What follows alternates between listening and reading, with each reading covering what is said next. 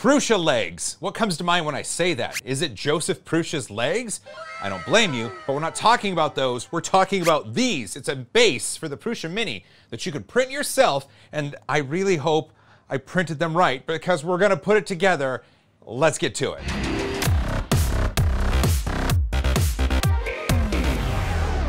There you are. Welcome back. Like we said, this is the Prusa Mini Base. It's 4 legs for your Prusa Mini, and it also holds the power supply. It holds the USB sticks. It can extend the USB port. It puts the power switch in a different spot. It can hold the filament sensor if you have one. It holds the unused build plates, and you can mount a roll of Prusa mint under it, and it feeds it in. It makes it look cool, kind of slightly more usable in a way. You don't have that power supply dangling off anywhere. And so what I've done is I've printed all of the parts, and we're gonna put them together. Ready to form Voltron. The Prusa Mini Base is by user David Warboss. It's a really neat thing. It's available on prusaprinters.org, and there's a cool little video that goes along with it. I'm not going to show you right here, but I highly suggest you go take a look at it. Let's see, there's David Warboss. Hi, David. Here's the blog entry, and this blog entry actually takes us step by step, telling us what we'll need and how to put all this together. It lists the parts that are there. They've got black, they've got orange. That's cool. I've got blue, and I've got 3D PN vanilla bean ice cream. We'll talk about the filaments, but I think my color combo is gonna be much cooler. What did I do? What did I just click? No, no, no! Let me clear it off. Let me remove support, and let me kind of show you the parts that are gonna go into this thing. These are the parts. We don't have to go over them too heavily because you're gonna see them as I'm putting it together. These right here are little motor covers. They don't make it go any faster. They just make it look cooler. So those are gonna go on the steppers. 3D PN vanilla ice cream right there. Here's a tray, and it's got a bunch of hexagons, a whole bunch of them. These are the legs over here, and they have these little hexagon decorations. These printed hexagons in 3D PN vanilla ice cream. They add the decorations. They are decorative. More decoration. Well, except for a couple. So this one here, this slides in, and it provides storage for USB sticks. Right there, you can see there's a little bit of filament kind of curved up, and that provides some tension. So when you put the stick in there, blizzard test, it doesn't fall out. That's a really neat way of doing it. You can see that this has the space or the cutouts or whatever you want to call it for the USB extension. This is the one I got it from Amazon. And the one they listed on the website was sold out. And so I'll have to hot glue it or 3D print something for that. But I believe this is where the USB extension goes, just like in there. But functional and decorative. This is going to be a little tray that allows you to hold things. Cool. This is a piece that actually decorates this. Look at that. I mean, looks kind of good, right? The blue, the 3D PN vanilla bean. Looks good together. This is gonna hold the power supply. And if you look, when I was like, what the heck? There's a print problem. But I looked at the model, and that's what it's supposed to look like. Here's the test. So it should fit in there. I don't think that's gonna fit. Oh no. There are 2 versions of the Prusa Mini power supply. Mine is one of the original Prusa Minis. I know that the Prusa Mini Plus has a different sized power supply. I thought I printed the right one. I don't know if it's gonna fit. Like, I think it's gonna break if I put it in there. I mean, should I just hit it? Do it. Hey! Look at that, it fit! Oh my gosh. Will it come out? And it will come out. Okay, good. So it looks to be this is the right one. This attaches the power supply to the back of the Prusa Mini. Right now, it's just a big brick that kind of hangs out and does nothing. It's got a blue light that comes on. It's kind of neat. You don't need to see it, and if it can take up less space, that's going to be optimal. And so this mounts the power supply to the back of the Prusa Mini, and that's kind of handy. So, and we verified it works. These are the actual legs that go together. So it's kind of like that somehow, and then the Mini is going to be just right on top of that. There are supports that were generated by Prusa Slicer, and I think the prints did well. This is Atomic's carbon fiber PETG. In Prusa Slicer, I used Prusa Mint PETG defaults, and I think it came out great. I don't do a lot of PETG printing, so I'm not sure how supports work. Let's just take a look. Oh, they come out great. So here's what I want to do. I got to get the support off all of this, and we'll start the process according to the manual that we have on the TV we never use until now. Now we're cooking with gas, right? Let's get to it. Okay, step-by-step assembly instructions. Oh, disconnect the box. There we go. Disconnected. That's step one. We're done. Break. Unscrew the front part of the Y-axis. And I can do a 3mm and a 2.5mm hex key. Whoa. There we go. Look at that. It comes off just like that. So with this off, you know, when you're building the Prusa Mini and it comes together and you got to attach this to this and then you're done. One of the interesting things, a lot of people, I know Tom, Filament Frenzy, and others, this piece they will reprint and then do it multicolor. And what that does, it gives it some cool effects. Time for the next step. Place the printer sideways and remove all the anti-vibration pads. Put them into cutouts on each, okay, so these pads, okay. So they're gonna go in each of the pieces. Look at that. I like that. Oh, that's cool. Cool. Pads, done. Put them into cutouts and each of them. Remove one screw from the bottom of the Z-axis extrusion. Oh, it's this one. Okay. Okay, so they want this pad off. A little squeaky. Squeaky eeky. Step 4. Slide the rear right leg onto the Y-axis extrusion. So we're supposed to slide it onto the extrusion. Oh, let's see, we take this out, okay. So we take that out, and then this gets slid onto the extrusion, which, why am I having problems with this? Oh, okay, so slid is maybe not the ultra correct term. There we go, see, like that. Front leg, that's gonna be this one. Well, where the heck fire does that go? Does that go up in there? Some people have skills. Some people have really cool skills that allow them to build things. I'm not one of those. Okay, okay. I heard crunchy noises. Really, and it wants to be up in there, huh? Okay. I'm screwing it in. Okay. Look at that. Like I did it. Step 6, attach both front and rear left legs as well. No screw is needed. Oh good, I was tired of screwing things. And they just slide onto the extrusion. So where the pads were, it's still a little sticky. It makes it a little bit difficult to get things into place. Oh yeah! Felt real good. It worked! Boy, they're in too. They are like in. If something's in, and you're like, boy, that's in, that's in. Screw the front part of the Y-axis and Y-axis idler back in. Huzzah! It just took some finagling. It just took a little bit of I don't know if is a technical term, but I sure gave it some Have a look at that. Like so far, that's cool. That just, it looks really cool. And I know this isn't gonna make it necessarily print any better, but looks can be important, and that's why this is cool. I'll reconnect the display box. Okay, I forgot to do that. But you know what, I can do that just like this. Well, that's not it. There's a lot more. I mean, we're gonna move the power switch, we're gonna move the USB cable, and we gotta put the decorations and the shelves and the motor covers. Okay, so let's see what's next. Reconnected, okay. So then there's a box that goes in, and it looks like it goes in right here.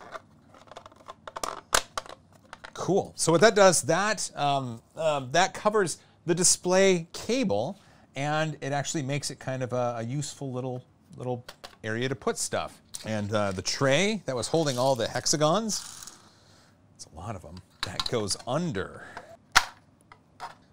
Look at that. So now, as the bed's moving back and forth, if there's tools or something you need, they can be put into a tray a tray right there. But that's not the end of it. Now we have to do inserts. Oh, in the front legs. Okay, so this one goes in like that. Okay. There we go. That must be looking cool. It's in front of me. I can't see it. So see right down here, right there and right there. It shows these open-ended slot things, and that's not what we want because we're continuing on, and what we're gonna do is put in the place for the USB cord and for the power switch. A little bit advanced. It's not required for this because honestly, they're easily accessible on the side, but what's the fun in only going halfway? Yeah. Right? Yeah. Open the electronics box. Okay, well, let's do that. So what you can do is move the power switch and then solder on some extra wire, which is fine, right? You can do that, or you can just use completely new wire. Okay, I got the power switch out, and it is super tiny wires, jeez. So here's the power switch, and it looks like it has, these aren't spade connectors, whatever these are called. They're these style connectors right here. So I bought a bunch of these from Amazon. So I'm just gonna see if they fit over the intended target. They do. Sweet. The wires are this long, and they have to go from this electronics box, snake through here, and out to the front, which means we're gonna make some longer wires. And this is a crimp tool. Look at this. I've got wire cutters, a crimp tool. We're in business. This is kind of exciting. Having those connectors on is great. I mean, they're fantastic because it doesn't require any soldering, and I have everything I need to do here. I don't know if the Mini Plus has that or if there are different connectors used on the Mini Plus. This is the original Mini from the review, so your mileage may vary, but for now, we just need to use some wire and some connectors, and we'll be good to go. So they want 50 centimeters of cable. I have that here, 50. And, oh, just a little extra. Just a little extra. This is 16 gauge, 100 feet, red and black, low voltage cable. Yeah, I got this from Amazon. I'll put the link to my stuff down in the description. Strip it out. And I'm gonna twist it up. And then I get out, here we go, one of my connectors right here. Now, I've got, these are for crimping right here. I do have a set of actual crimpers at home. I just don't have them here with me, but if I crimp right here, and then I try to pull it off, we have a good connection. It's actually working. This is fantastic. So the power connectors are kind of right there. It feeds up and out, and it goes through these back legs. And then there's a little path that we ride on here. So I'll show you that in just a sec, but I do have to put on these pieces in the back. I've got the wire hooked up over here. Before I put the ends on, I'm gonna bring it out here just because it might be easier. Secure. So it's gonna come through this little opening right here. So it shows the power cable going through, or the power switch cable going through, but this little part down here, this little black part, that's the USB extension. Mine is blue. So I'm gonna plug it in on the side. I don't have a right angle connector. They recommended one and they linked to one on Amazon. Would have been nice, but it's not required and it was sold out, so I got this one. So once plugged in, I can just feed it through this section right next to the power switch wire, and out it comes. See, with a right angle connector right here, you would have it kind of face down. It'd be a little bit cleaner, but it's still gonna work just fine. Now that we have these through, we're gonna put the two pieces in here, connect these up, and then we should be good. Let's go to the next step. Oh, we got some stuff here. Okay, in the video, let's see. We extend the power cable by soldering and heat, that's fine. Press both cables into the zigzag and then thread them all the way through the holes in the front. Okay, there's a zigzag over here. We're gonna zig and we're gonna zag. Ah, there it is. You see it wiggling? Yeah. There it is. That is a thick cable. I don't know if that cable's gonna want to spend much time in there. Ow, oh God, I just bent my thumbnail backward. Okay, when you go through and do this yourself, you may run into an issue like this, and it's solvable with, I'm sure, you know, zip ties, hot glue, take your pick. But honestly, like this USB cable sticks out to here. It's probably gonna be fine if I have slack back here. I'm not too worried about it. Oh, now we get to use these. So 3 M3 by 30. These are to hold it in place. Here we go. So this shows the USB extension going into this piece here, and then these 3 screws going in to hold it into place. And I can fit it through, but it just kind of hangs out. So what I want it to be is just a little bit back. I'll try to use the screws they recommend. So I only did 1, and it's holding it into place. So we're just gonna, yeah, okay. Is that cool? I can't see, is that cool? Yeah. Okay, I'm gonna trust you. Last and certainly not least is the power switch. I'm gonna have to turn this, I apologize. Okay, so then we can do this. There we go, look at that. Now with the power switch, I'm gonna make it so up is on. I can connect up these 2, and then we pop it right back in. Maximum effort. There we go. Oh, now the power supply, right? Okay, we did this, fed it through. We don't have the filament sensor, so apparently these are supposed to go on. There we go. And they can just rotate in place. And then, if there's a sheet you're not using, there we go. So a filament spool can fit under there. There's a sheet right there. I'll put this one on just because. There we go. So last and not least, certainly not least, is this big old power supply. I guess I got to cover the electronics too. I'll do that real quick. And then, power supply time. Oh, you know what? You know, before we do the power supply, let's put a couple motor caps on. What do you say? I think they just complete the look. So there we go. Okay, so this one that you're seeing here, this is for the Mini Plus power supply. And while I've got the old one, it's going to attach to 2 screws on the extrusion, and then zip ties are gonna hold it in place. That's not so bad. So this is where the power supply is gonna mount to, and there's 2 mount points. It's this screw and this screw right here. See, just like that. So I'm gonna take these out.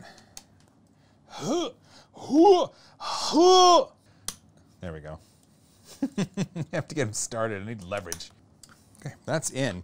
So you can see here, it shows that the Mini, or the power supply cable here is wrapped up with some zip ties. You put some zip ties through here, you bunch that up, and then it goes right back into there. So let's do that.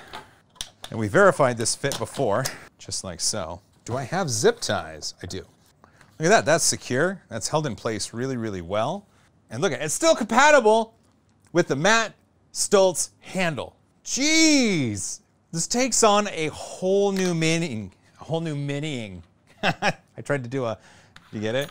Whole new miniing. You are a sad, strange little man. So filament stored here can then be brought up this way through this Bowden tube. And I've got some extra Capricorn tubing that I could put here instead and feed it down here to make it easier to load up in the front. And it's operational. Be sure to run the first print calibration and all that, which I still need to do. Can you verify that switch is in the off position, please? Sweet. So if I did everything right, 3, 2, 1.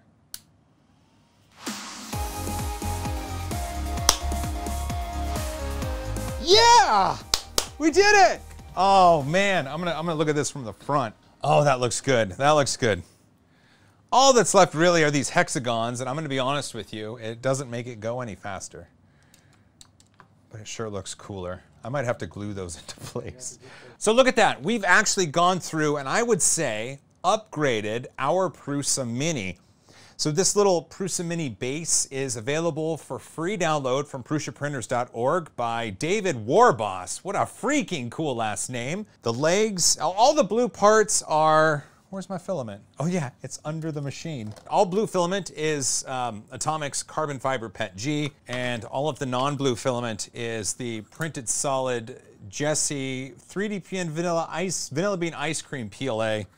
I love both of these filaments. I'm just really happy with this. It looks really, really cool. It looks like a product. This looks like something that should be for sale, I think is the way I'm going with it.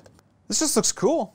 Well, I hope showing you that I did this gave you the inspiration or the kick or the boost to know that you could do this as well. If you've done this with your Mini, I would love to see it. Tag me on the Twitters. I'm at Joel Telling, or the Instagrams, or the TikToks, or the whatever. Beyond all that, really, I'm really excited with this. Like, it's cool. Thanks for watching. If you made it this far, you're awesome. Don't forget to hug each other more, print more cool things. And as always, high five. I really love this. I can't explain it. It's just so cool. Yeah, that's cool. It's a cool model, man. It's great design. Great design. David Warboss. What a name. Right?